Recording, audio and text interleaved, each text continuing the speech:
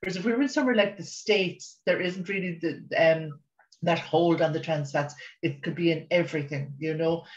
So trans fats, if something is in its trans fat, if something is in a trans fat form, stay away from it. Yeah, for sure. Like there's not many things that we have to avoid at all costs, but trans fats and a lot of colors as well that are added to Yeah. foods would be things that we'd need to stay away from.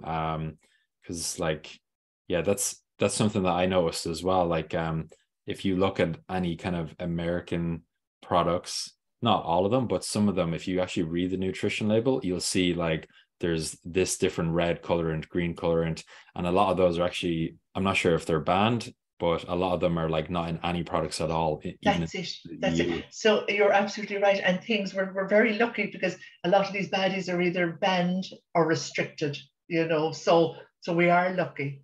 Yeah, for sure.